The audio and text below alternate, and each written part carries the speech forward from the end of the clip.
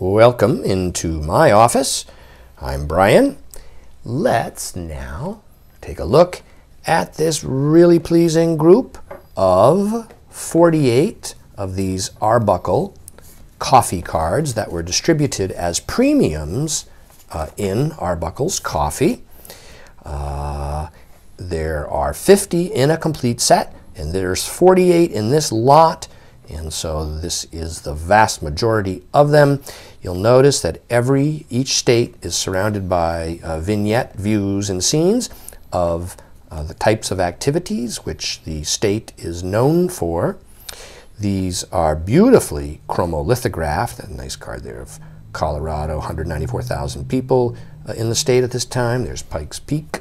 There's California, like so, and there's the Golden Gate. That looks like Alcatraz right there. And there is Testing Wine. And here's Arkansas and Arizona. I'm going to show you every card in this lot. They are not mint. There are some cards that have tiny little pulls, or this one here has a little split at the edge.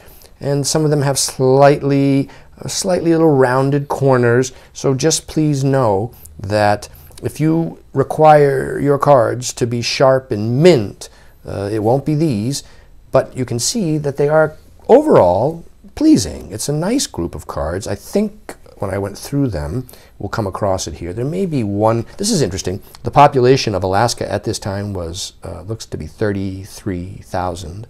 There's American whalers right there, and seals. Yeah. There's Kentucky, and here is Kansas. But, you know, myself, for instance, for me, I like these cards, and I would be happy to have them in my collection. I am not a stickler for mint. I actually don't agree with that whole approach. Look at this. This card's a little bit soiled. I think that things that survive with evidence of time and age and handling are, to my way of thinking, as desirable as something that's perfect. This is interesting here for Alabama, without getting into the minutia of is there a tiny nick or is there a tiny flaw somewhere.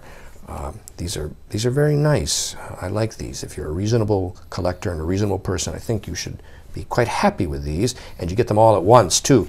These were issued in a booklet format, but the backs of the cards on those is different from these, and the backs don't correspond to the fronts. This is the nation's capital right here, and here is Vermont.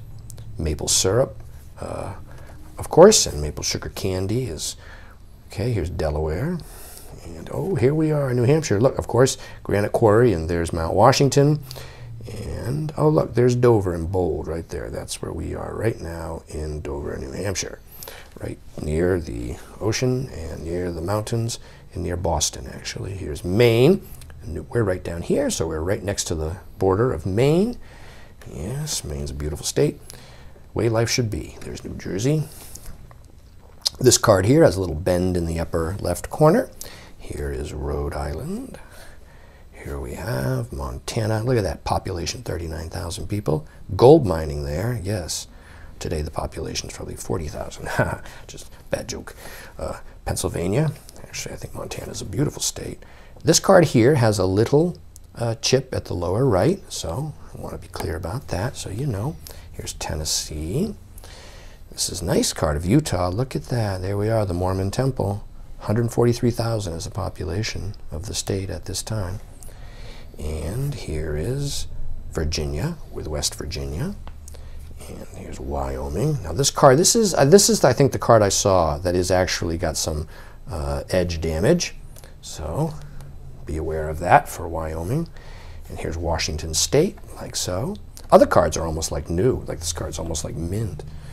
And here's West Virginia, focusing here. And, oh yes, here we are, Texas and the cattle, of course. Wow, look at that. At this time, says here 18, I think these are 1880s. The population is almost 6 million people at this date. That's a lot in Texas then.